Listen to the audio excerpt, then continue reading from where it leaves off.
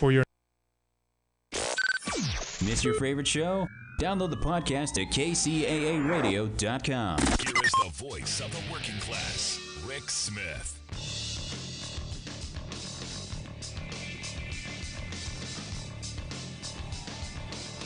And welcome, brothers, sisters, working class heroes. This is the Rick Smith Show.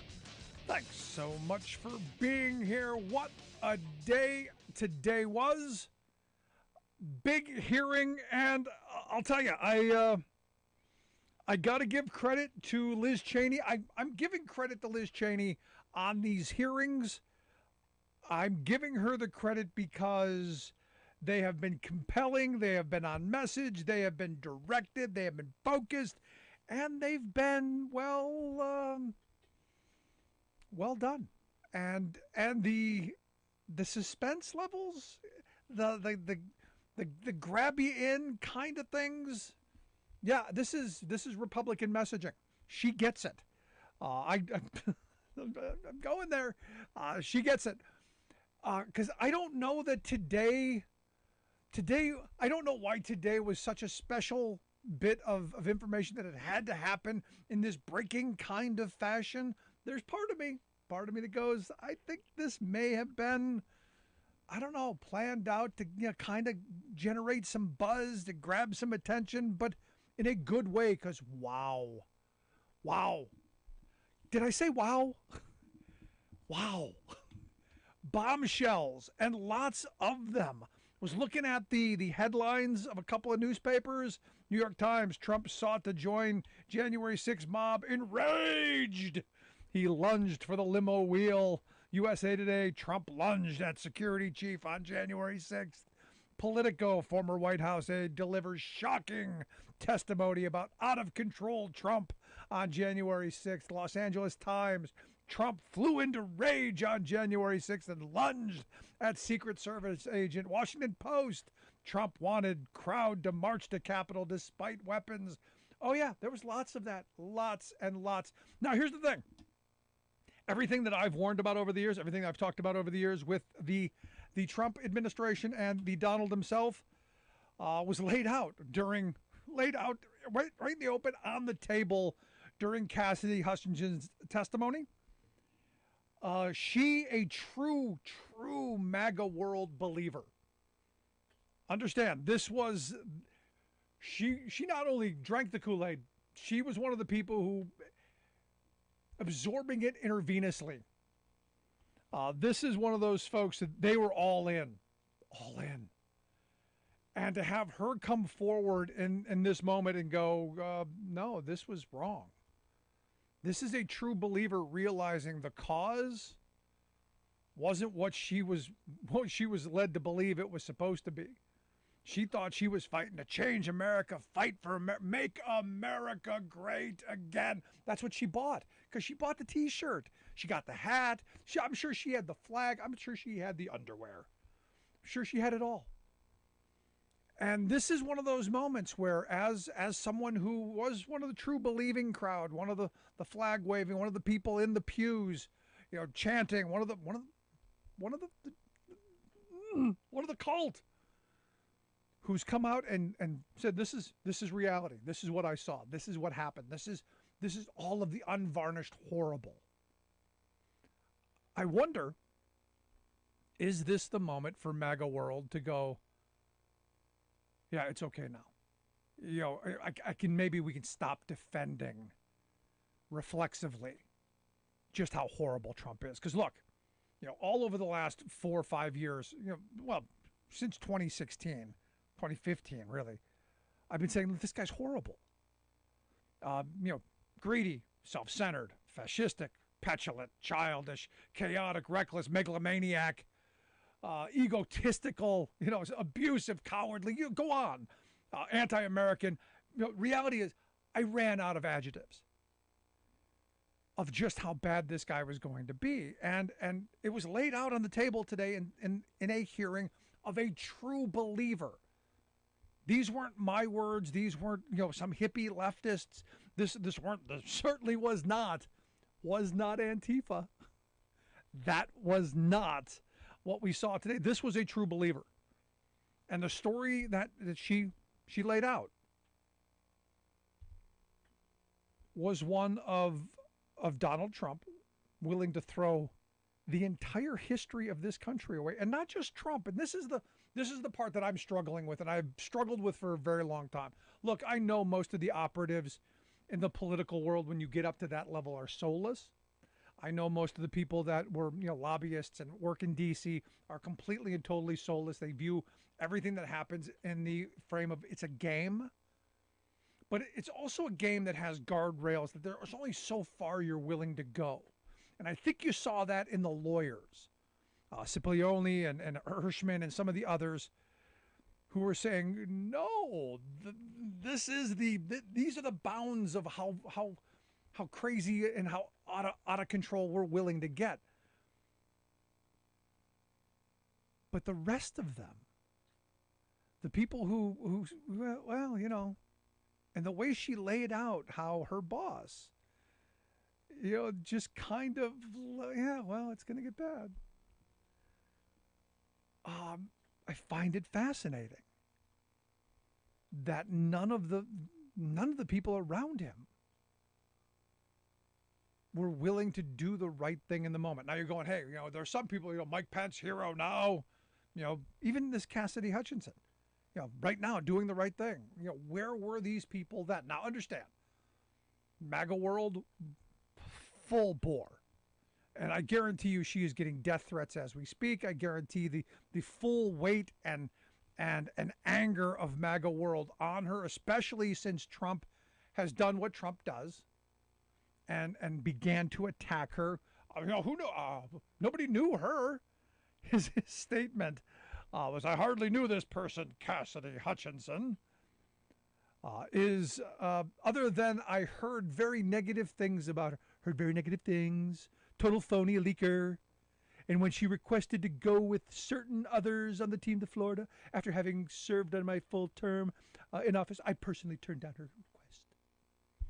He goes on to say, why did she want to go with us if she felt so terrible? I understand that she was very upset, very angry that I didn't want her to go or to be a member of the team. She's bad news. Bad news.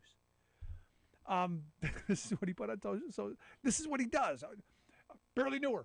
But the pictures, and this is where the committee did a very good job putting up the pictures of, hey, there's the Orange Menace. There he is right there. And oh, there she is over there. And there he is again, and there she is, and there he is, and there she is. Huh, barely knew her, huh? Now, my mindset goes into this world. She's a young woman. Easy for him to dismiss her. So maybe he thought she was just the help. I don't know. But interesting that this would be the defense. And it is the MO, is it not? This is what Trump does. Anyone who is disloyal or tells the truth, they get attacked. Also, what I found interesting is, as the hearing wrapped up, you had Liz Cheney come out and say, look, a lot of the witnesses are getting, what you knew, look, you know that Trump views himself as kind of a mafia don, as kind of the head of the family, kind of the Vito Corleone character. So is it surprising that witnesses are getting the phone calls or the messages of, hey, it's a mighty nice career you got there. It'd be a shame if something happened to it. It's nice, it's a nice thing you got there. And as long as you do the right thing, as long as you stay where you're supposed to, as long as you don't open your mouth, you're going to be fine. You'd be fine with MAGA world. Now you step out of line, we're going to sig the crazies on you. And I got to imagine she's taking her beatings right now figuratively.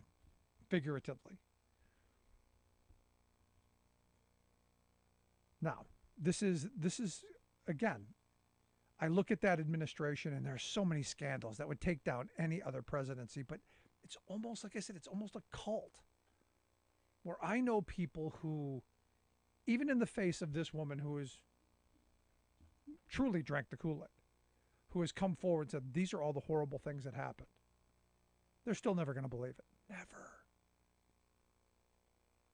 Because they're somehow vested in it.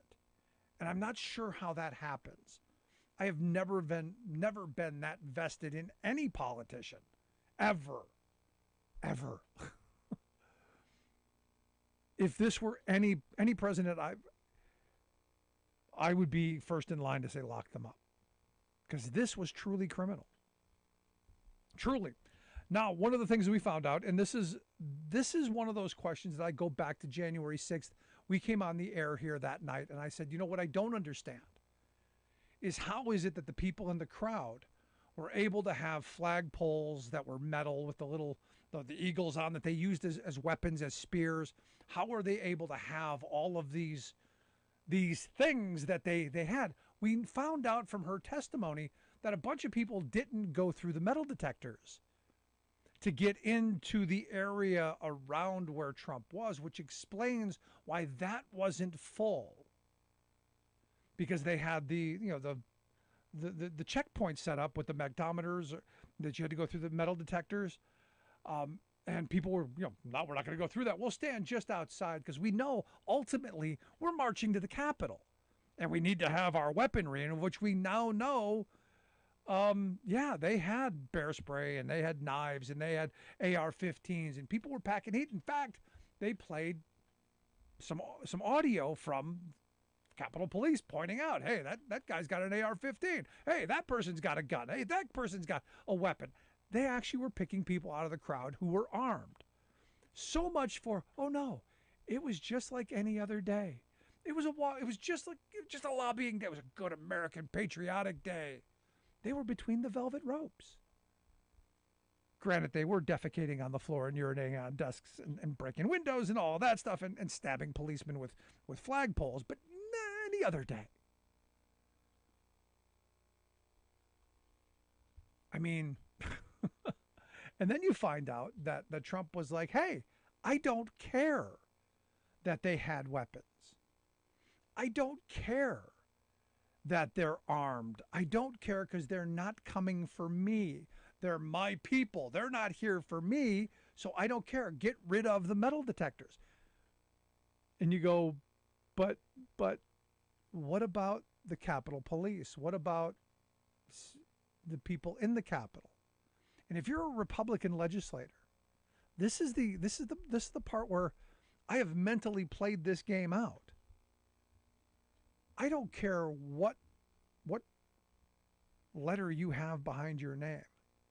If somebody in that crowd grabbed somebody with a congressional pin, if they would have kicked in a door and found a congressman in their office or a congresswoman in their office, I have no doubt they would have ripped them limb from limb. Republican or Democrat or independent, it didn't matter. That crowd was out for blood. And he riled them up. And she talked about how the legal counsel office was saying, hey, don't say these things. Don't rile these people. Don't do this. Don't do what you did. Don't put this stuff in the speech. They did it anyway. They did it on purpose. I also found it interesting that, again, my congressman's name, Scott Perry, was brought up as someone full right in the middle of all of this stuff. Found it interesting that General Flynn's name was brought up, and him pleading the fifth. Again, I love, how Trump said, anybody who pleads the fifth, they must be guilty, except all the people around him who have been doing nothing but pleading the fifth.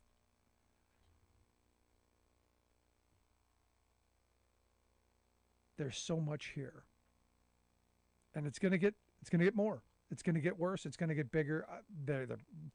I believe that the next step is going to get bigger and bigger and bigger. And the question is Merrick Garland watching this?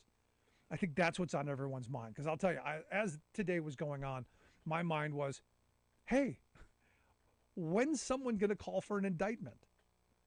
When they were talking about, hey, there are people strong-arming witnesses, my mind goes, this is probably Giuliani. They're going to say, hey, Giuliani should be indicted.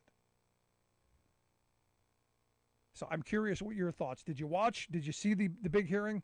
1-866-416-RICK, 1-866-416-7425 if you want to weigh in. Got a thought, question, comment. Does it matter? Does it matter at this point? Or is this just every time they hit that gavel, it gets worse and it gets worse and the picture gets clearer and clearer that they absolutely wanted to overthrow our democracy. They absolutely wanted to overthrow our elections and hold on to power at any cost. 1-866-416-RICK. Back after this.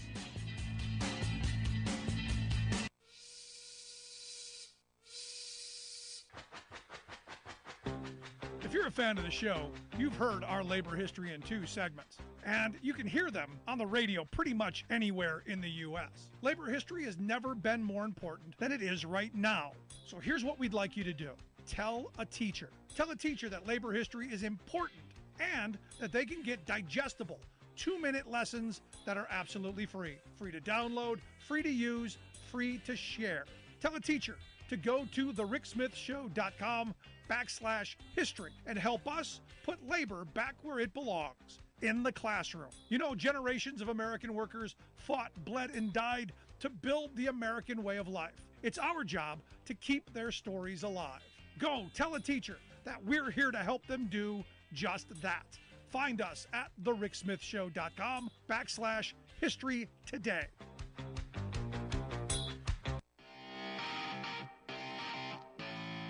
Welcome back to the Rick Smith Show. Now, here is Rick Smith.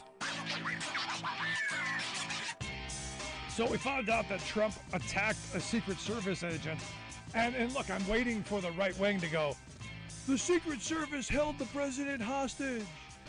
They wouldn't let him go to the Capitol. He wanted to go. He wanted to be there with his people and lead the charge. I'm waiting for the MAGA heads to do that.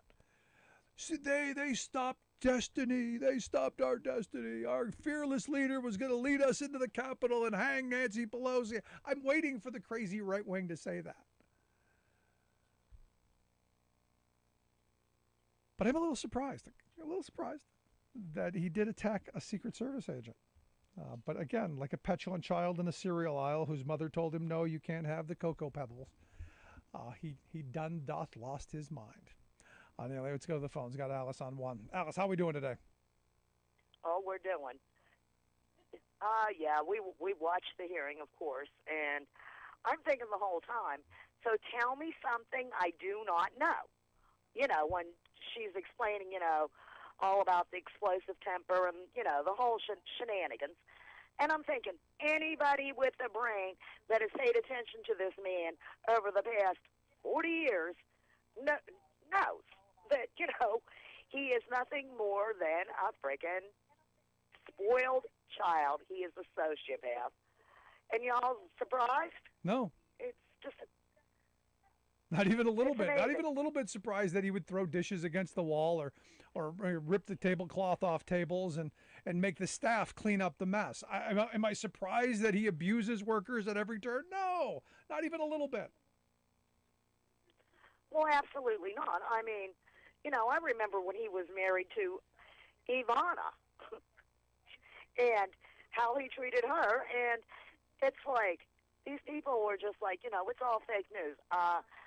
Well, I know that y'all lie about Hillary, and you've lied about Hillary for 40 years, but this is a lot of people, long before he was involved in politics, that have talked about it. It's just amazing.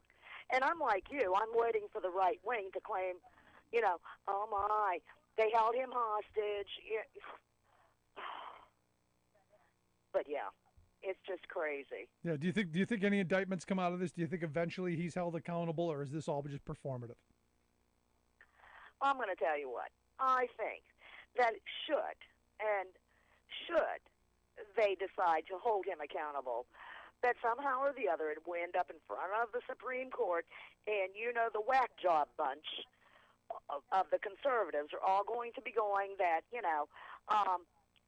he had the right to do it because Jesus anointed him, or some stupid thing. I mean, seriously, think about it. All right, Alice. Thank you for that.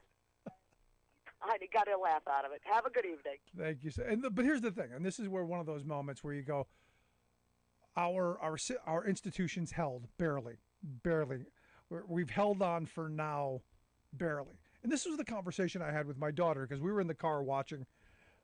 We were watching this as we were driving, and I was listening. She was watching, and this is one of those moments where as it was going on, we're having this conversation going. This is something that you're probably going to be telling your grandchildren about. This is that kind of historical moment. Because at one point she turned to me and she goes, "Did the president really want the vice president to be hung? Is that what she just said?"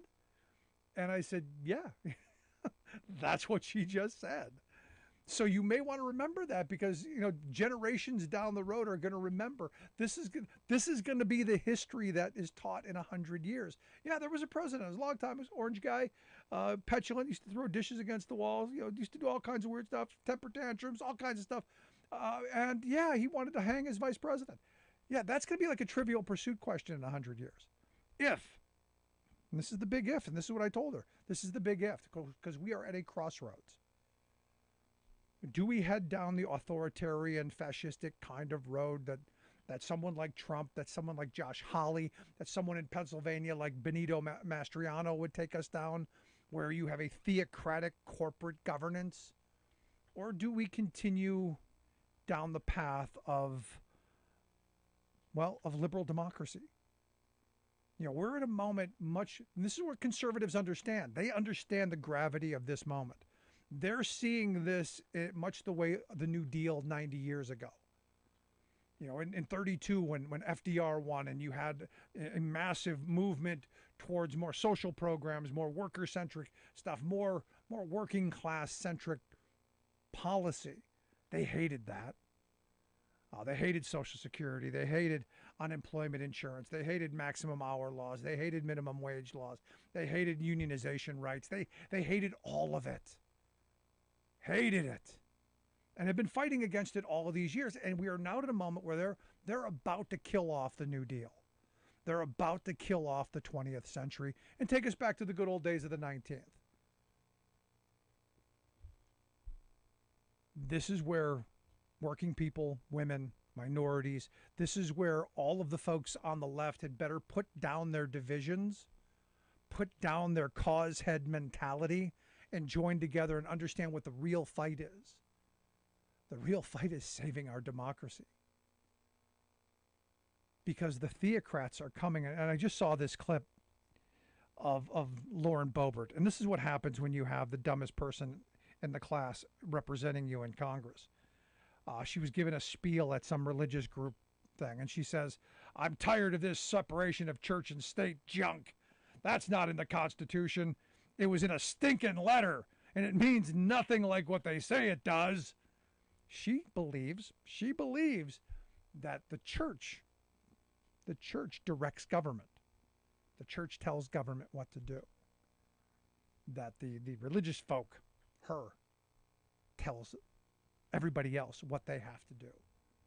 This is what she believes. Now, again, the stinking letter that she didn't read doesn't matter to her because she's a believer. And I'm telling you, these people are dangerous because they're not smart enough to realize the path that they're taking all of us down. Love to hear your thoughts. Email me, rick@thericksmithshow.com. If you missed any portion of the program podcast, make sure you get that. We'll take a quick break right back after this. Stick around. Listen to The Rick Smith Show. I'm Rick Smith, and this is Labor History in 2.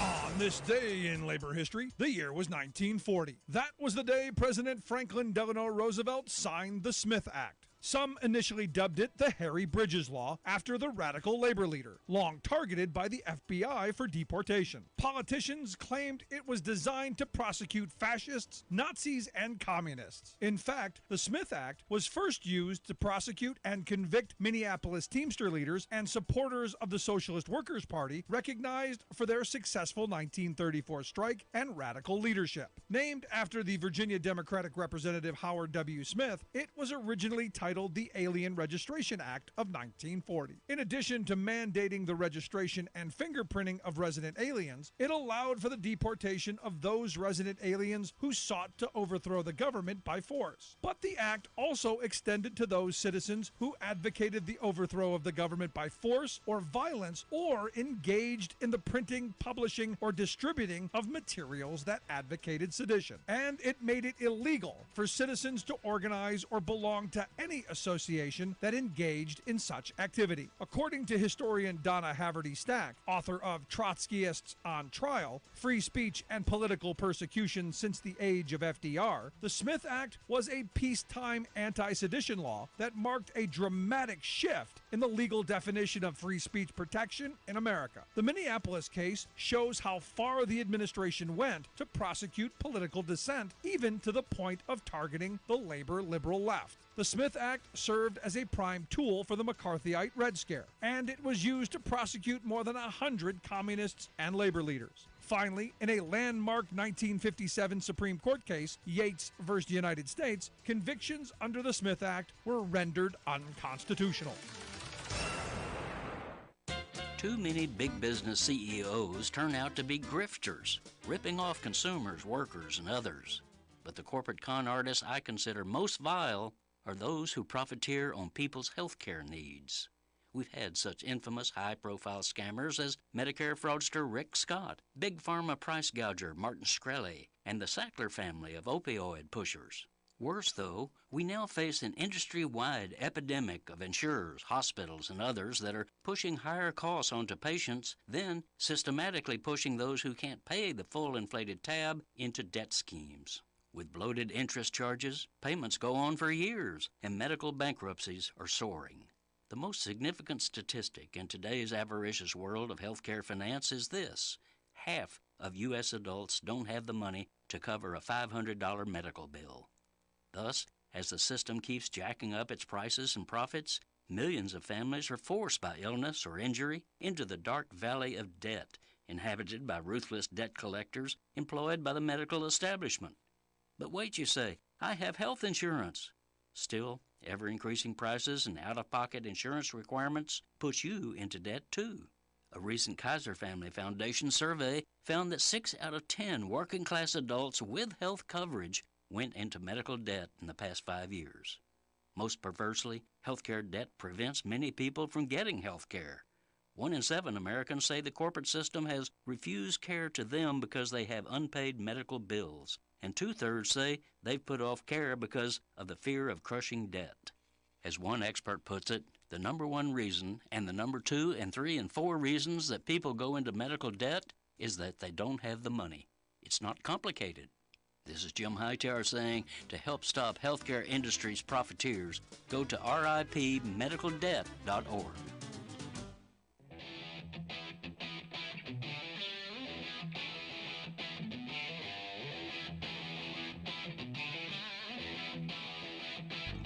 Welcome back to the Rick Smith Show. Now, here is Rick Smith.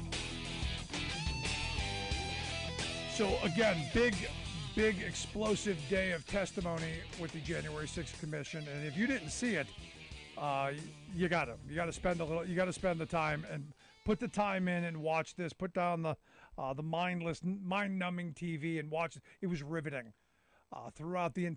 It kept my 13-year-old daughter's interest. That kind of important. Just so many questions to come forth with this, and here to share some thoughts on the big hearing and all of that, I've asked our good friend Trygve Olsen to come talk with us. Trygve is the principal over at Viking Strategies, also a senior advisor to the Lincoln Project. Trygve, thanks for taking time for us.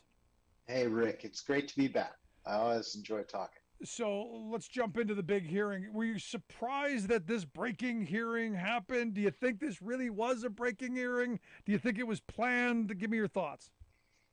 Well, I will tell you, I watched it, and it was riveting on many levels. And I took a little grief on Twitter because I suggested that she was brave and a hero, and there were some people giving blowback on that. But, she's 25 years old and at the center of literally every newspaper and television station, not only across the United States, but around the world, describing what transpired and what she knew. And,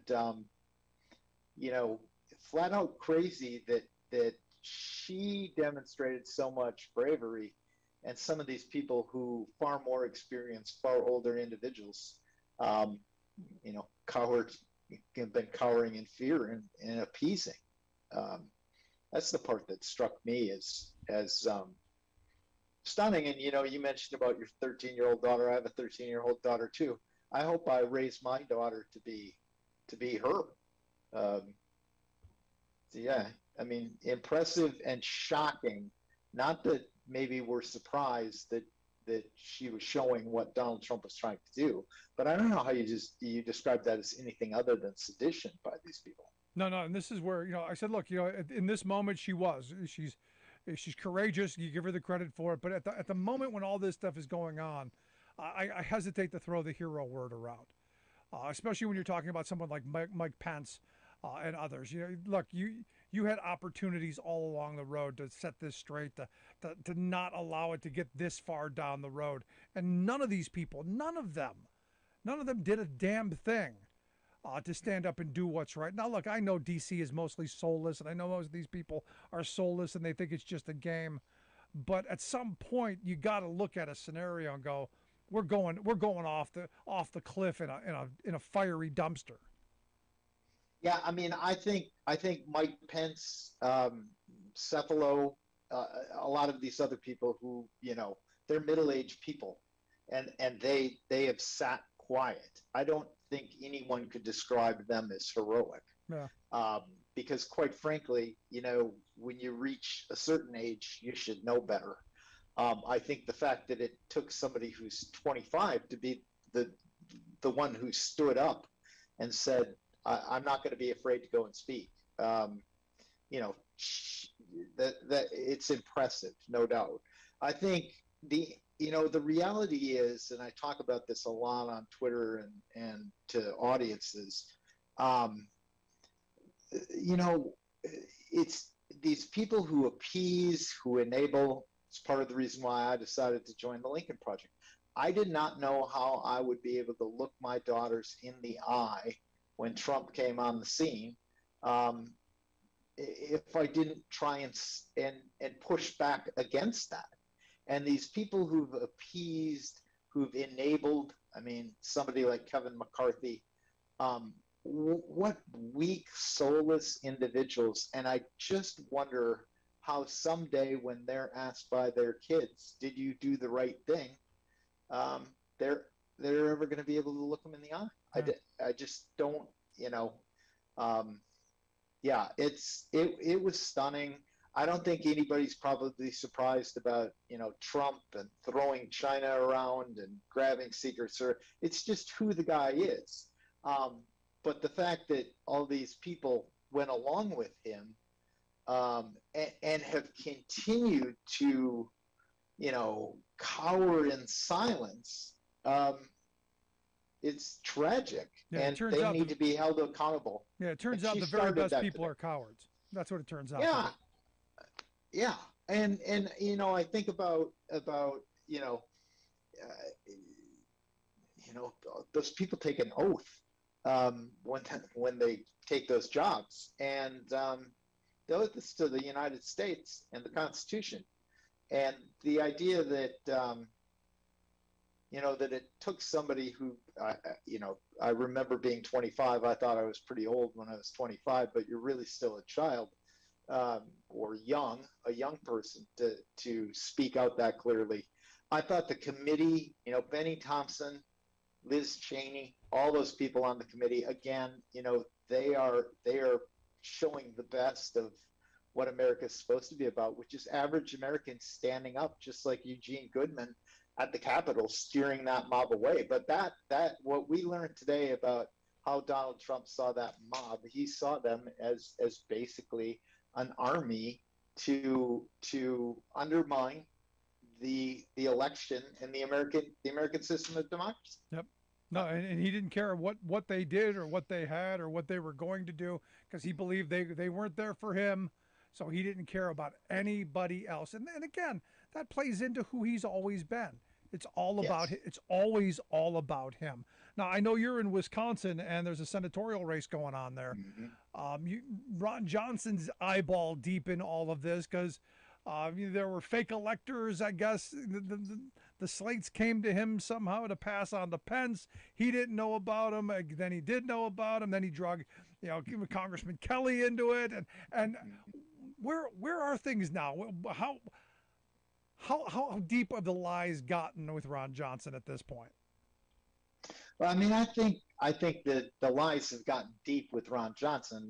What's happening now is some truths are coming out, and he can't continue to talk and explain them away. I will say, Ron Johnson has lived a little bit of a charmed political life because every year that he's been on the ballot have been Republican years and in Wisconsin, and he has benefited from being able to say one thing to the base of the Republican Party and something different in his advertising to suburban women in places like Waukesha County, where he tries to be sort of seen as more moderate. And because it's been Republican years, he's gotten through. The assumption, and the only thing that maybe is keeping Ron Johnson afloat right now, and there was just a poll that came out from Marquette University, gold standard of Wisconsin polls, that showed Johnson losing by a couple points to all the Democrat candidates except for one and to a generic Democrat. None of them were over 50%. But Ron Johnson was being held up by the fact that Republicans are much more enthusiastic about voting than Democrats. And the reality is Democrats in Wisconsin, independents in Wisconsin, who universally in the case of Democrats and the majority of independents who loathe Ron Johnson, they have to get out and show up and vote. And if they do, Ron Johnson will be gone. Yeah, how is it possible Democrats are not enthused and ready to vote this November? How is that possible, given everything we've seen in these hearings, given the fact that the Supreme Court just overturned Roe, that they've come out with some really horrible decisions? How is it possible that people aren't just chomping at the bit, ready to hold this cowardice Republican Party accountable? How is that possible, Trigby? It's hard for me to understand. I do think there's been some indications of late that between the 1-6 hearings and certainly, it's pretty early with Roe, but you had the leak, that Democrats are starting to energize more. But I also think that, there's been a part of the Democrat coalition that they're fighting amongst themselves some rather than focusing on what the real enemy sometimes is. Now there's been examples where that isn't the case, but even in terms of primary turnout, we're seeing that Republican turnout is a lot greater than Democrat turnout, and we'll see if that continues post Roe. But certainly in a state like Wisconsin, I can't imagine that there wouldn't be more energy on the Democrat side, given you have Ron Johnson there, and then you have a bunch of Republican candidates for governor against Evers, not the most exciting guy, but a good guy, a high school teacher, like originally, and all those candidates are denying the result in 2020. So if that doesn't get Wisconsin Democrats revved up, I don't know quite what will. Hopefully they will. Yeah, it's crazy. You're listening to the Rick Smith Show here with Trigby Olson, principal at Viking Strategy, also a senior advisor to the Lincoln Project. You want to check out the work that they do, projectlincoln.org, the website. We'll get links out on the website, how you can check out the work they do there. I'm looking at this moment, and we talked about this a moment off air. I'm looking at this potentially, and this is the conversation my 13-year-old daughter and I had today, that, we're at kind of, I think, like a 1932 moment where the direction of this country for the next, 90 years could be being set right now. And if we don't make good decisions, if we don't fight, if people don't get out and vote, if you inculcate a bunch of the crazy right-wing zealotry into law, it's going to be decades before you undo the damage. I'm curious if you see this moment kind of in the same frame. Oh, no doubt. no doubt. I mean, between now, I say this all the time, the day we have to all be thinking about is January 20th, 2025, the day we have to inaugurate a new president. And everything between now and then um, that matters has to be the focus. And so um, you know, when you think about the changes that are being pushed, if you're really angry about that, then that starts with, governor's races in Pennsylvania, where you have Josh Shapiro running against Doug Mastriano, who basically wants to eliminate any choice in the state of Pennsylvania, and has said that he doesn't really care how Pennsylvania votes in a presidential election. Then you go to Michigan. You got Gretchen Whitmer running for governor against a guy, the front runner on the Republican side, became the front runner when he got arrested by the FBI for being part of 1-6. Again, one who wants to eliminate all choice in Michigan in terms of women's reproductive rights and simultaneously denies the election. And then you go to Wisconsin, where you have not only the same dynamic at play between the two leading candidates, but both of them are now starting to go after, same-sex marriage and that decision.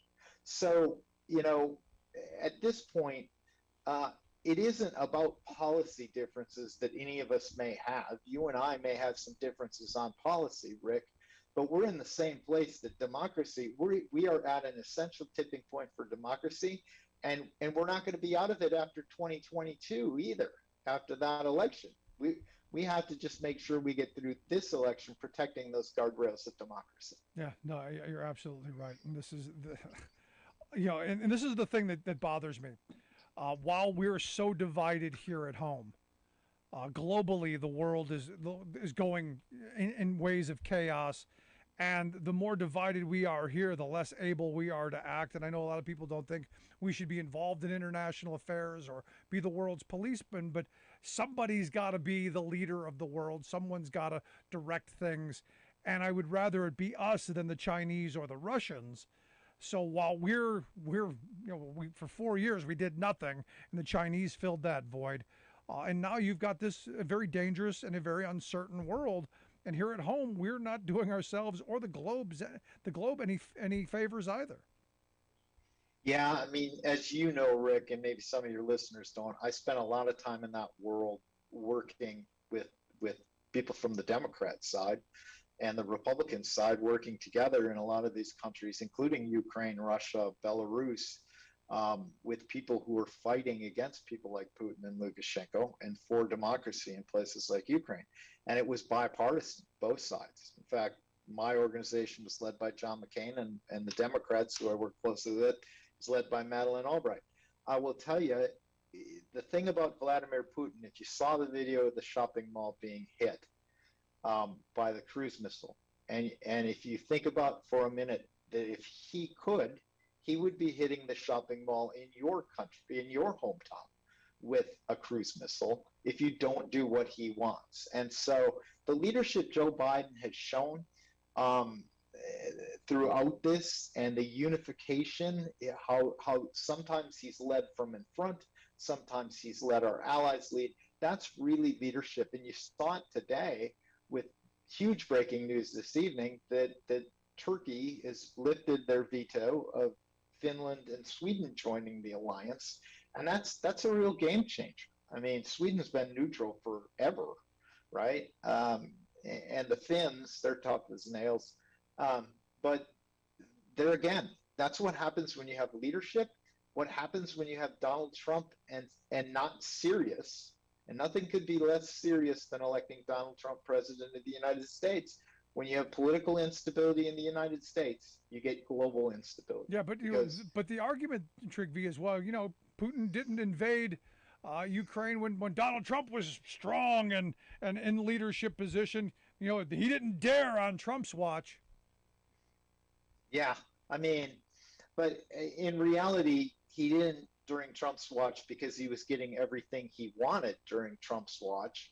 And quite frankly, I mean, I think one of the things that's interesting in the 1-6 committee is the documentary filmmaker, and some of the stuff that's come out that he didn't get to film Trump because Trump was apparently having some call from Air Force One right before January 6th with Putin. I just think Donald Trump's transactional, and he wouldn't have any problem thinking, all right, well, I'll just sell off a piece of Europe for whatever I'm going to get from Putin. So this idea that it didn't happen on Trump's watch, it's choices and actions have consequences that are sometimes not seen immediately, and that's what we're seeing here. There was no check, at least not as much as there needed to be, on Putin during the Trump years, and now we're having the residual consequences. Yeah, and not good at all. No. All bad stuff. But Trigby, I appreciate the thoughts and the comments. Good luck. I know you've got family traveling to that region of the world. I wish them the best. Thank you. And I'm hoping that something in that region of the world breaks. Well, I'll tell you, Rick, the first thing that we can do in terms of helping that part of the world is staying strong with NATO, and the other piece is we can get our own house in order. And that's what we have to think about every day between now and election day, not just this one, but in 2024 as well. Amen. Trigby, I appreciate the time, man. Thanks so much. Yeah, thank you. And he's right, spot on, accurate. Get our house in order. That is the number one thing we need to be doing. And that means make sure you're registered to vote. Make sure you're committed to voting. Make sure you're ready to vote and get excited. We need to hold people accountable. I'll take a quick break. When we come back, lots to get to. Remember, if you miss any of the program, download the podcast. Never miss a moment. Always there, always available. Quick break. Right back. Stick around.